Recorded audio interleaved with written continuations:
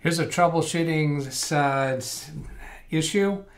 It's one I've never seen before, probably the fourth or fifth time this week that I could say that. It's this little Acer Aspire laptop. It started out life with Windows XP, according to that label. It now has Windows 10. I'm pretty sure it has, yes, it has Windows 10. And it logs in with a Microsoft account. I had a phone conversation with my client as he was trying to log in. He says he puts in his password and it tries to connect, and then it just goes right back to the lock screen. And he has to press the enter key or click a mouse to get the password field to show up, and he can type in the password again. So from where I was at in another client's office, I logged in successfully to the Microsoft account that he was trying to connect to with the credentials that he was using, and it worked. So the account was okay. So then as he did it again while I was on the phone with him, he's got his eyes on it, right? And he notices something different. He logs in, he puts in the password, and he says, oh, it worked that time. Oops, no, it didn't. So what happened is it briefly showed the desktop. Then it went back to the lock screen. So it looks like it did log in for a moment, then back to the lock screen. I haven't tried it yet. This is live troubleshooting, except that I may pause the video to gather my thoughts for the next step in the diagnostic that I'm doing. So I'm just showing you my first attempt right here. And I got to pause because I got to go bring up the password. Hold on. Okay, so I found the password and I replied to an email from somebody else, and here we're ready to go. So if I bring up to camera 3, here's the computer plugged into power. I think it's got some kind of a problem with the battery because this light down here is blinking. Press the power button.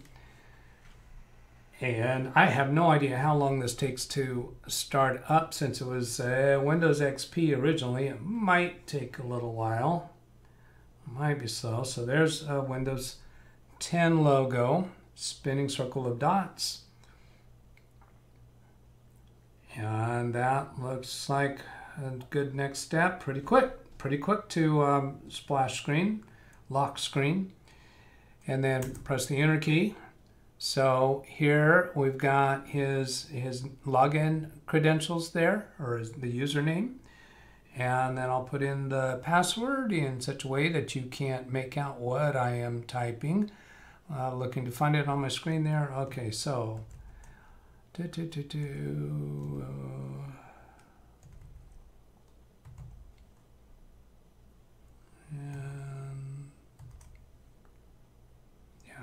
it looks pretty. Oh, you know what? And I can even check to make sure I typed that right without you being able to see it. I don't think you can see it from that distance anyway, but I'll go ahead and do this. Is that right? No, I didn't type it in right. No.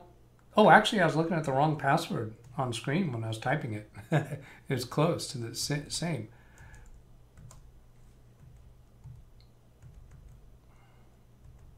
See, I'm paying more attention to making sure that I'm concealing the password than actually typing it. So, let's see. So that, oh gosh, still not right. Close. I just need to change one of those to a capital. So let's see if I can go back to that second character, backspace over that, and put in that letter with a capital. And then check. Yes, definitely complex password. Okay, so then click the arrow over here to submit that. And now, so watch the screen, and let's see if it flashes the desktop briefly and then comes back. And I looked away for a moment. Not entirely sure. There's the splash screen again. Okay, so I'm going to watch that closely this time. I'm thinking that we did not see the desktop that time. And it might be only happenstance as to whether we see it or not. Oh, and it clicked out of that field while I was typing. So, let's see.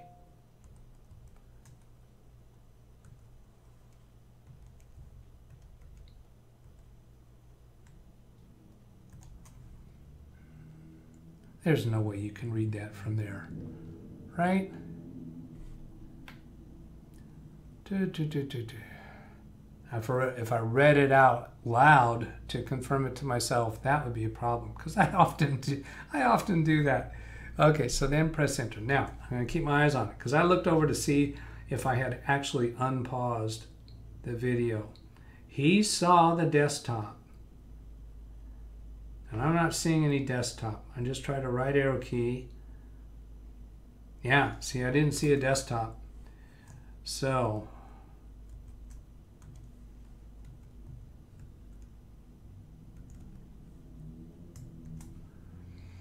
did I type it right that time?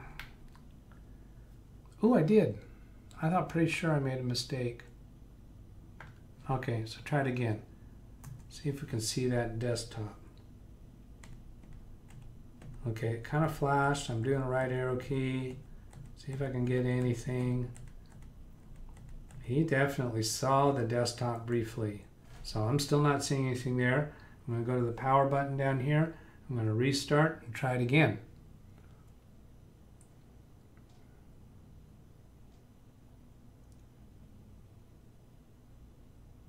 This is a fairly quick startup for such an old computer.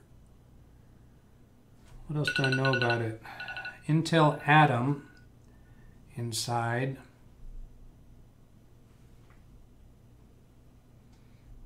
That logo sure looks familiar, but I can't place what it is. Aspire 1 from Acer. Ultra thin 10.1 inch LED LCD Dolby headphone, Wi-Fi certified, signal up. All that information isn't going to help us much.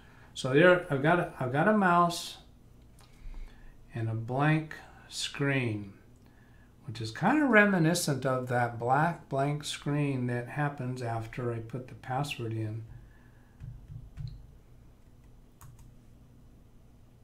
This seems to be taking longer. I don't know, is this longer than the first time it came up?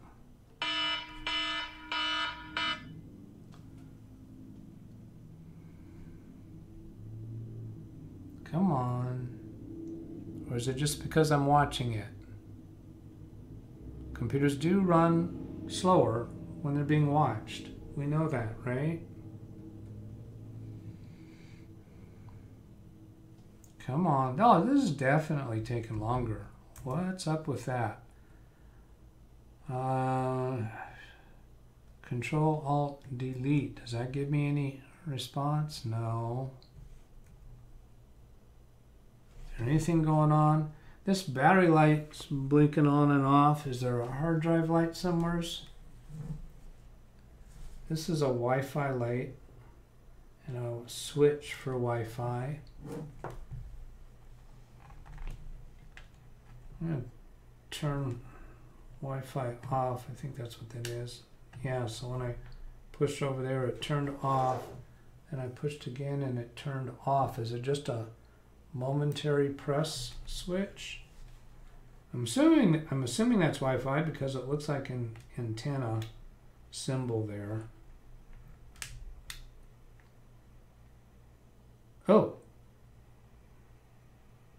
Oh, that actually rebooted the computer.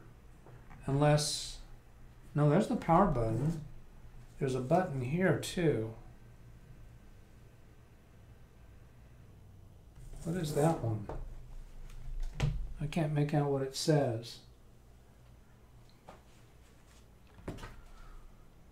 All right, let's use a magnifying glass to figure out what that says.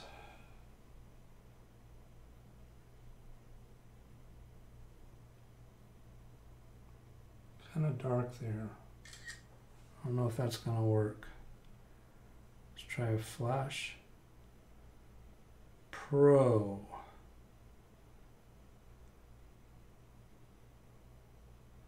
Oh, that's an SD card. That's an SD card slot, isn't it? How does that work? Yeah, that's just for an SD card. Whoops, there. That's not a button at all. Now, let's try again. Huh, is that higher on the screen than it was before?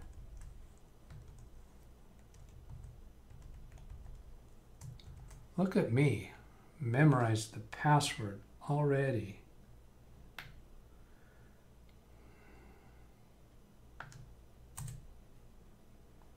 Watching.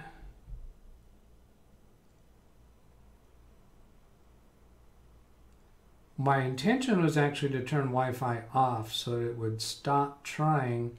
Boom! What in the world happened? What is that switch? It says not connected, connections are available. So it is sensing Wi-Fi. So now I'm going to try doing that switch. The light went off and Wi-Fi turned off. So yes, that's Wi-Fi. Wi-Fi symbol here has an X on it now. Turn that on again. And just press and release. It's just a spring-loaded switch. It's not off on one side and on the other side. It's working. It's working. Well, that was a letdown in terms of coming up with some interesting troubleshooting experience. Oh my gosh. My mistake. Look at this. I told you this is Windows 10. I lied. Watch what happens when I press the Windows key. Yeah, that's Windows 8.1. Now that you mention that, he told me that. So if I do Windows key R, type WinVer, press Enter, it shows me Microsoft Windows version 6.3. Yeah, but down here Windows 8.1 Pro. That is Windows version 6.3. Yeah, just go figure. Windows 8.1 Pro with Media Center operating system. All right, so we gotta restart this a couple times, see if that fix holds. Gotta go up here to the power button and then restart. That's how I discovered that this was 8.1, as I pressed the Windows key to try to do a restart, and all that Metro tiles came up. Wow, I'm sure glad we got away from those silly Metro tiles. Metro tiles. They were not fun at all.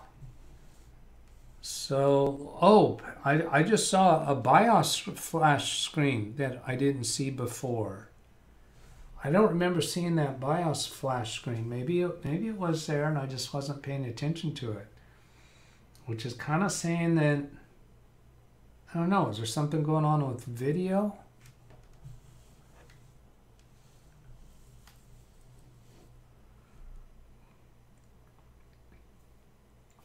This light was solid. When I pressed that, all I did was turn Wi-Fi off and then on again.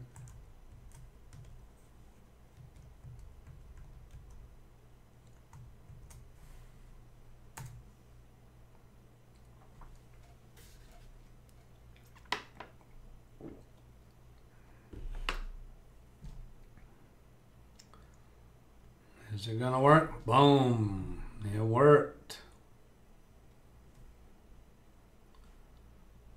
Okay, so I'm going to do another restart and let you see that BIOS flash screen that I don't remember seeing before.